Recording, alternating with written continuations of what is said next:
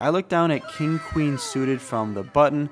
Yuri in the cutoff raises it up to $10, and I decide to 3-bet him to 35. We're going to get 3 callers. That means we are 4 ways to a flop, and it comes all clubs. 8-4 deuce, bang, we flopped a flush.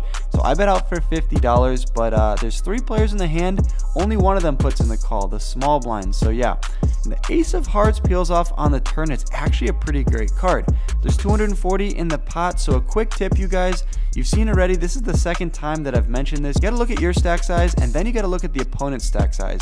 I decided to jam all in for $250, and he doesn't waste any time before putting in the call. Look at that, a $750 pot here at 1-2.